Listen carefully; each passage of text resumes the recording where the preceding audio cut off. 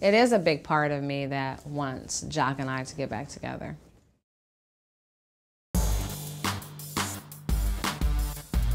I'm at fault as well for the relationship that Joc and I have because I started out as a friend, that our relationship that we built, our personal situationship, whatever we were doing, just sleeping together. We were in a relationship, but we didn't call it a relationship.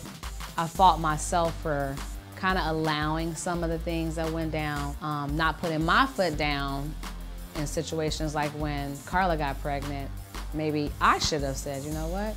You should go deal with that. I'm tired of being a doormat. You have kids, and at some point, you need to grow the up. You need to take the responsibility of being with your family and stop playing with chicks outside like you ain't never had no.